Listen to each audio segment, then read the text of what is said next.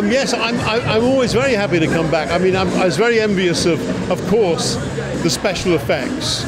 We didn't have a lot of we were mainly down to green screen and rather cumbersome rubber monsters.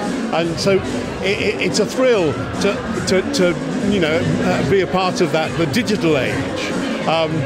But at the same time, I went to visit when David Tennant first took over as the Doctor in 2006, I think it was, or 7. I went along to see the filming.